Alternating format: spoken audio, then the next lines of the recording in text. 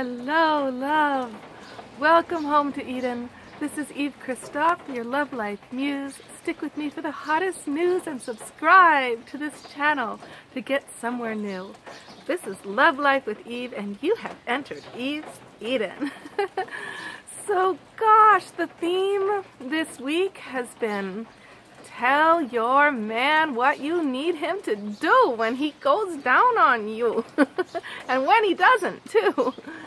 You know, we tend to think two things that are not really true about our guys. One is that they do know what to do and they're just not bothering. No, they don't really know. Come on, they have a really different apparatus. And you gotta let them know and have the courage, okay? The other thing we think is that they won't care if we tell them, and they won't bother. That's probably not true. I mean, really, if the guy won't bother and doesn't care, he's probably really not worth your time. You should let him go, because it's just gonna get worse. But most guys, they want to be the ultimate lover to you. They want you to obsess about them. They want you to dream about them.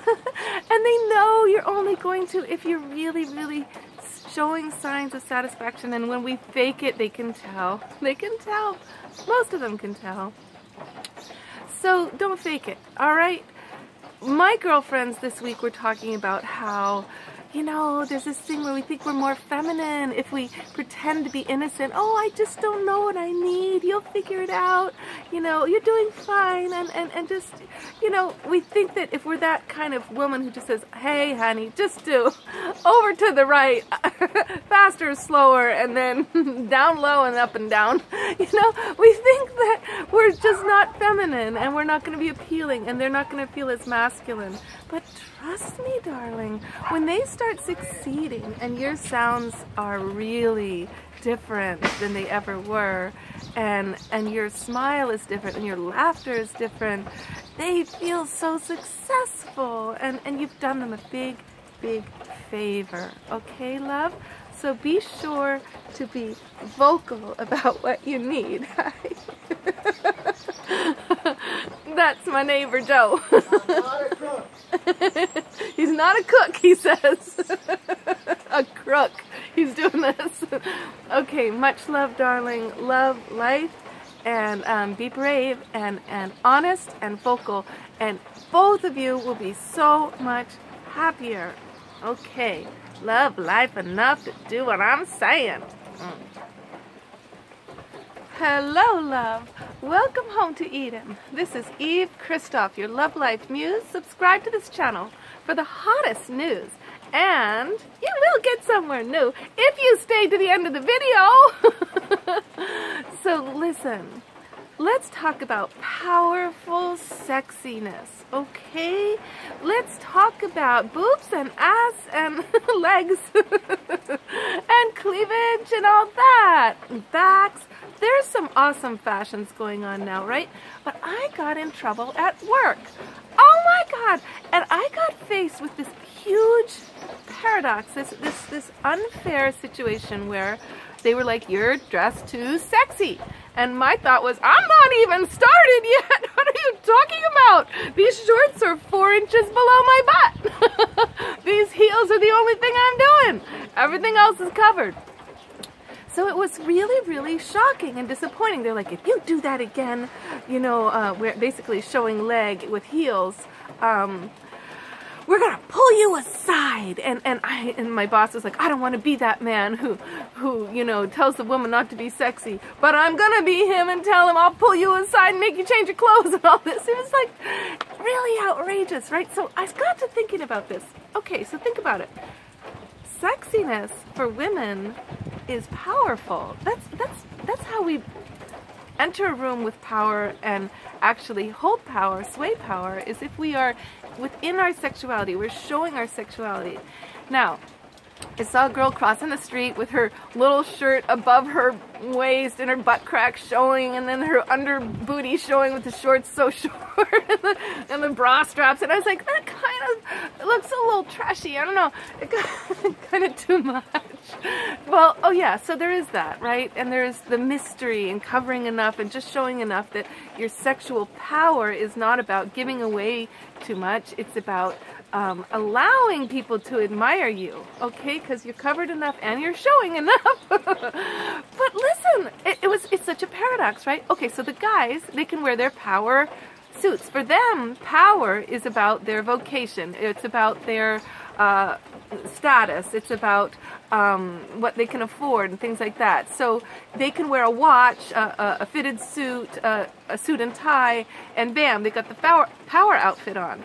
But us women on the job site, we put on those same clothes. We look so ugly. We look so bad. I mean, the fact that Hillary Clinton won by 3 million votes wearing those horrible power suits shows that people loved her. You know, it's just, we look bad. We look dumpy. We do not look powerful. We look like wannabes, right? But if a woman comes into the room with her gorgeous fitted dress and her incredible heels and her legs showing, whatever, her hair done, she's powerful. She's swaying power in the room. Now, my boss goes, everybody noticed. Everybody felt it. Well, yeah, like any sexy woman who feels her power should be noticed. It's okay, right? Why is that such a bad thing? He should be saying to his bosses, yeah, the women are dressing a little sexy, you know, and it's raising the testosterone in the room. People want to try harder when they know these girls are around. And that's really the truth. So, but then I'm thinking, where do I get to dress sexy? Who gets to dress sexy? You have the prostitutes, right, Joe? You have the, sorry. You have the exotic dancers. You have, they are allowed to dress sexy, right? Now, who else? You can't, I worked with kids for 30 years. Could I dress sexy with them? No, not allowed. Could I dress sexy when I was cleaning houses? No, you get in trouble with the guy whose house you're cleaning. That's a distraction. Where can you dress sexy? At McDonald's or these places? No, you gotta wear those horrible Smurf outfits. All right, we look bad. We're being disempowered by our bosses tell us what to wear, to say, take off your power. Don't show your power, right? Where can we, who? The doctors and lawyer women, they're powerful enough. Think about it. The doctor women, they have to wear those clinical outfits like they're some kind of people from a morgue. No, it's not sexy. And what about the lawyer women? Oh yes, they can wear heels and a fitted suit. That's about it, but it's still a man's outfit. God, and that's the best we can do? Be lawyer women? No, all the other women of the whole planet are being told this paradox. All the guys, they see the boobs in the face. So you have the college girls can dress sexy, right? Because they're not working. They don't have a boss down their back. Who else? The high school girls, inappropriately, totally over the top sexy because their parents are supporting them. They'll get in trouble with their teacher or their moms. Maybe? No, not anymore. Okay, so you have the children, the young women, only ones not working, allowed to be sexy, and all the women who are the real ones, ready to be in relationships and be intimate, are supposed to hide their power. Oh no, girlfriend, boyfriend. So guys, if you're in a situation and you're a boss and you feel like, oh God, she's a little over the top, what am I gonna do? Don't do anything. Let her be. Let it be something that's wild and exciting and a little out of control. Just talk to her in person about, hey, you know, in my job, like when you go on the doors, do you tone it down? I'm like, yes, I really do. I put on flat shoes and I make myself look like a Smurf. So anybody feels safe with the little Smurf on the doorstep, you know? But in between, my goodness, I come up to the office, I go shopping, whatever. I want to be a woman. I want to be a sexy woman and a powerful woman. Power! So we're supposed to be less attractive when we want power, right? That's what they say. All right, well, let's dare to be less attractive by wanting to be attractive as we seek power. Letting our power show. I mean, okay, this is a little bit of a rant, but think about it. Only 50 years ago, women had to wear the push-up pointy bras and the pantyhose and the heels, and they had no freedom. So there was all this women's rights stuff, which in the end has turned around so that we have to dress like men. Now we don't have the right to look sexy or dress sexy on the job. That's inappropriate. What has happened? What have we gained?